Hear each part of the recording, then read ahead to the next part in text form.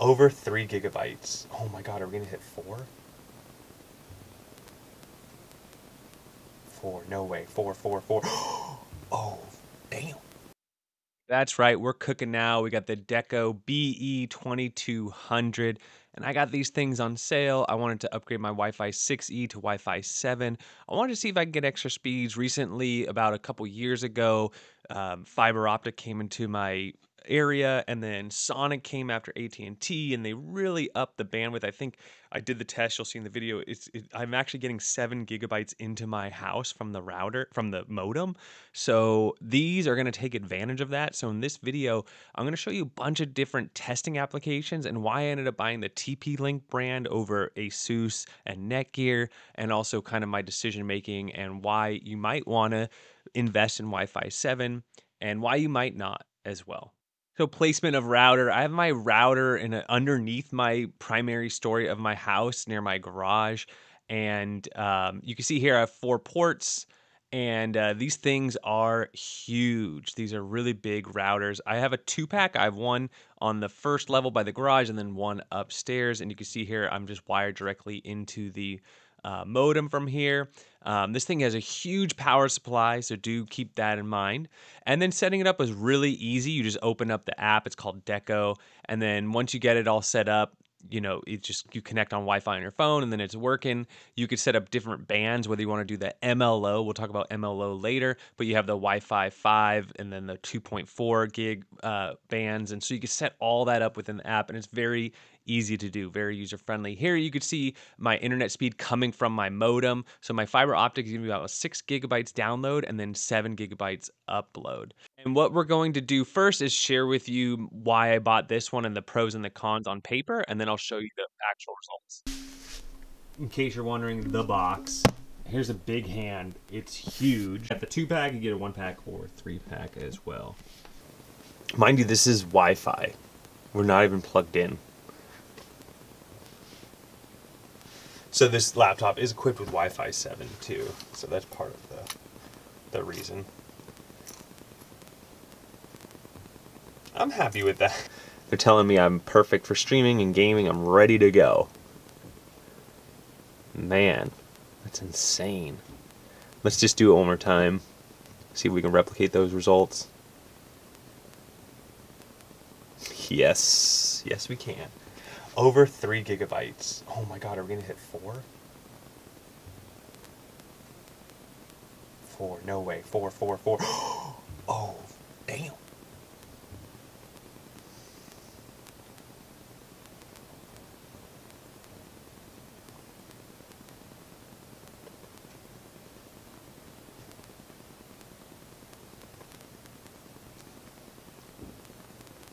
That's super impressive.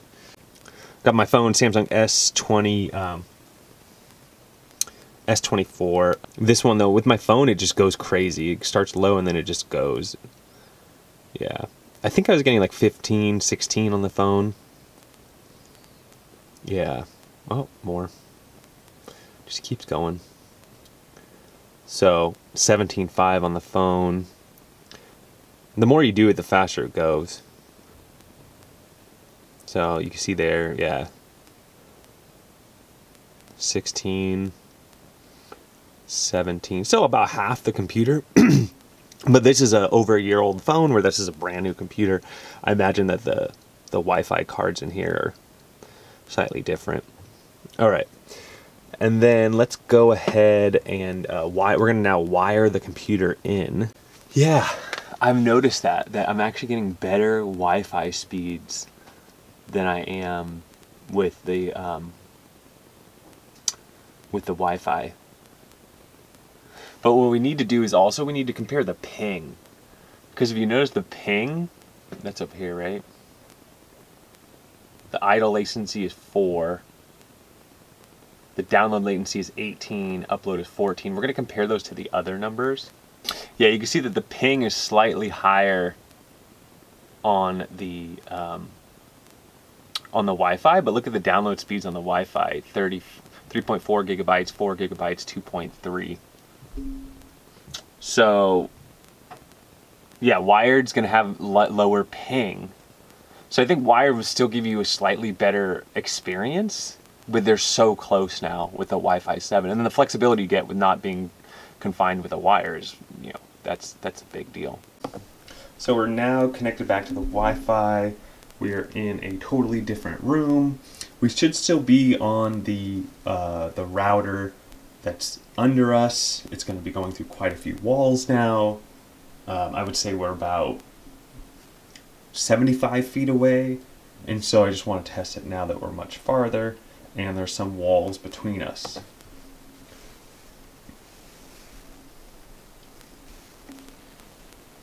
So much slower, as you're seeing here. As I mentioned, we're quite a distance from the router. I am going to retest this, and I think on the retest we're going to get a much larger number. So let's just go ahead and we're just going to go ahead and stop it really quick, refresh. I think we just connected to, I think it's going to do a lot better this second time. Oh, I guess not. So there you go, only about 500 or 600 here. Just goes to show, like, distance really cripples this stuff, especially on those not as long distance bands, you know, like the 5 and the 6 and the 7. So not great at all. I'm gonna just stop that. You can even see on the, you could see on the Wi-Fi on the bottom, I even have one less antenna, so not as good. Still plenty fast to do most of what you want to do. Let's go ahead and do the phone now. Same spot, but with the phone. The phone does a little bit better, I found, with distance, but we'll see. Almost identical, 560. You can see 560 on the computer, and we can see 560 here. So 520, 560, very similar. We're now underneath the router, so the router is right underneath this floor. There is a whole entire floor and subfloor between us, but we definitely do not have a direct line of sight. Let's go ahead and check it out. It's gonna be much faster than the 75 feet away. Yeah, look at that. So it went through the wall, no problem whatsoever. Now there's a wood wall, and there's no metal, there's no concrete. It is a wood wall, so that's probably why. If we had to go through concrete, I think it'd be different.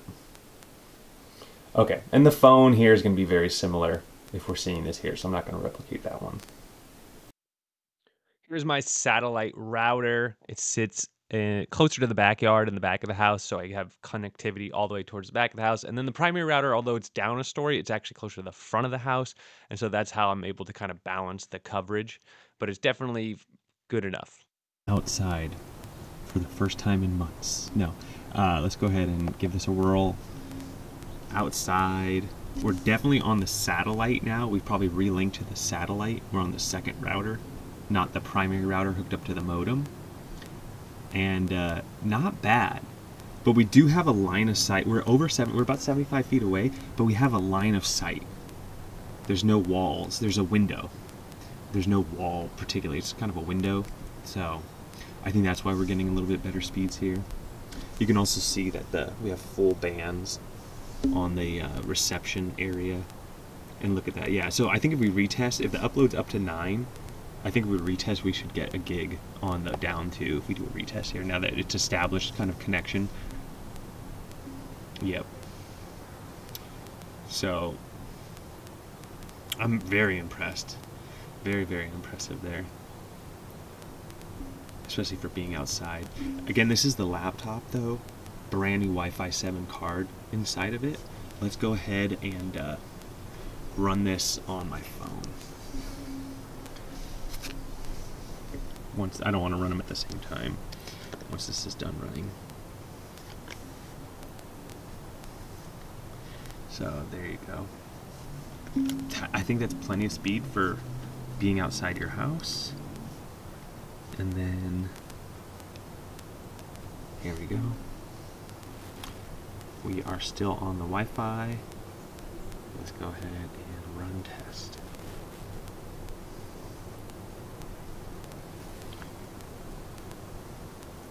So our computer did 15, but remember the phone goes up like crazy towards the end.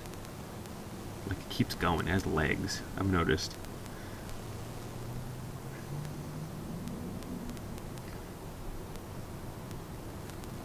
Alright, so 8, and I bet if I retest it'll go a little faster.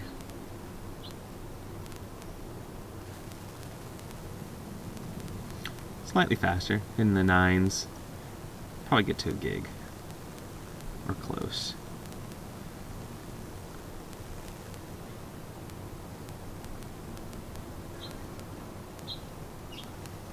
Alright, here you go. These were the routers that I replaced. I purchased these ones November of 2022. So almost 3 years ago. I paid approximately $220 out the door for an open box unit. And then I sold these for around 100. So I made a little bit of my money back. But this is the router I was coming from. And to give you an idea, I could not get over a gigabyte. And that was just purely because of the ports on this thing. If you look at the port here, yeah, they're just gigabit ports. So I was just maxed out at the gigabit. So that's why a lot of this video, I don't show you my old setup at all, because it was limited by the ports on the back of this unit. But I did get the Wi-Fi 6E, the extra backhaul drive. It was a very good router. If you need something low end, I highly recommend it, especially if your internet provider isn't giving you input. But then again, going up to Wi-Fi 7, another reason why people upgrade is to future-proof your network. So here are the routers in this video, the BE85s, Wi-Fi 7, also known as the BE22000s. And you can see here it's $600. I went down here and I did the new and used. There was one that was used acceptable for $430. So I got mine for under $500. And let me tell you, Amazon hooked me up because they gave me a like new unit. This unit had never seen the light of day. Somebody opened the box and just resealed it. All the stickers were on. The manual was still sealed. The LAN cable that they provide was still sealed. There's no way you could have opened it. All the stickers were still on the router. Like, it was just the cleanest thing I've ever seen. I really lucked out on that. So I paid $500. If I actually had to pay $800 plus tax where I am at 10%, like $900, I would have had a harder time gulping this up. But the more I think about it, and like the last one I owned for 3 years, I could see myself owning this one for 5, divided by 5, it's like $100 a year. Anyways, look at this. 2 10 gigabit ports, plus it has this SFP plus option, USB 3, and then 2 2.5 gigabit ports. And then remember, you can always add, a little network switch or something like that if you need additional ports, which is going to be a lot cheaper. This was my main criteria when buying a new router. I wanted to get at least 5 gigabit ports. None of this 2.5 gigabit stuff. I want to get all the way up to 5 or 10. And that's exactly what I got for this. So you can see some of the features it has, up to 22,000 megabits per second. Some of the other options I was looking at was the Netgear. Netgear seems to be the best, both Dong knows, but also like all the PC magazines. Everyone says Netgear is awesome. I agree. I think they are awesome. I've had the Orbeez in the past, but the price difference for what you get is just crazy high. So if you got the money, definitely check out the Netgear. The one that I might have purchased would have been the Aero Pro 7s. What I was thinking is they just got released. The Aero Max has been out for a little bit, but the Aero Pros are fairly new. And what I was thinking, I only need a 2-pack, not a 3-pack. So it's actually slightly cheaper retail. But there's 2 things that stop me from buying this. Number one, the ports, only 5 gigabit, right? So right there, that's already a deal breaker for a lot of people. That's not 10 gigabit ports. Number 2, buying a brand that's owned by Amazon for my home network and security, kind of scary. Number 3, I've heard that they hide some of the premium features on a subscription model. And number 4, I was waiting for Amazon Prime Day to see if these go on sale or not. I think they might. Prime Day is like tomorrow, I think, as I'm recording this video. But even then, I got mine for $500 out the door. They're better in all kinds of ways. And Dong knows tech, hates these arrows. So, I was like, you know what? I'll go with the TP Link. Also, just know with the TP Link, I'm well aware of the security concerns with these particular routers. And the other option that I really like, I have had the Asus Zen Wi-Fi in the past, really great. But again, the price point is just a little high. You are going to get those ports you're gonna want. Looks like you have 2 10 gig lines, which again, not that great. And for $1,000, this thing is definitely going to perform better than the ones I have. But with the power draw and everything else, I just didn't need it. But I would absolutely put this on your list of potentials. Is check out the Asus Zen Wi-Fi lineup, and then they make some cheaper models. Definitely get the quad band. Go for the upgrade model, especially if you have a large home or something like that. After I bought these routers, I was like, man, the power supply on this new router is massive compared to the other ones. And I was like, I wonder how much more per year this router is going to cost me to run, because these things are on all the time. They're running my home security and all kinds of other stuff. So to give you an idea, this is plus 2 routers. So I guess we can cut this in a third, um, because I only have one satellite. So I guess if I took the $20 off, it's still double. You can see I've doubled my electricity bill from $20 a year to 40. Let's say 40. The other thing I'm not doing is I'm not running the MLO line at all. So that's saving me some power as well. I'm running less lines. And then my 10 gigabit ports, I'm only using one at the moment, which is from the router. I'm not using the second one right now, but as I use that, that potentially can take up more resources as well. So as you see here, this router I have does have the MLL capabilities, where it's using a bunch of different bands and then they use them together and it optimizes based on those bands.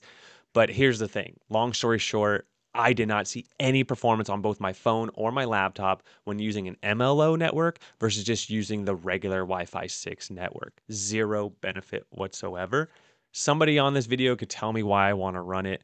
As I mentioned, I only have a few devices that even can take advantage of Wi-Fi 7, but I do know having MLO capabilities is great. And then as the software updates come out or that technology gets better, hopefully I can utilize it then. But my experience with MLO, my real world take on them, there was zero performance increase there. But that is one of the big things with Wi-Fi 7. So, and then in summary here, we could see that Wi-Fi 7 supports 320 megahertz channel width, doubling of the Wi-Fi 6E. I think that's where I'm seeing some improvements.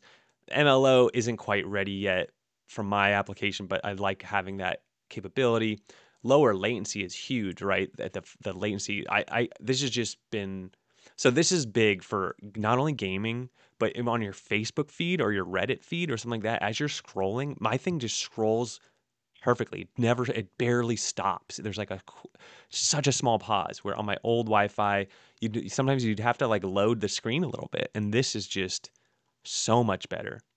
I haven't had this issue at all in the past, but it's nice to know.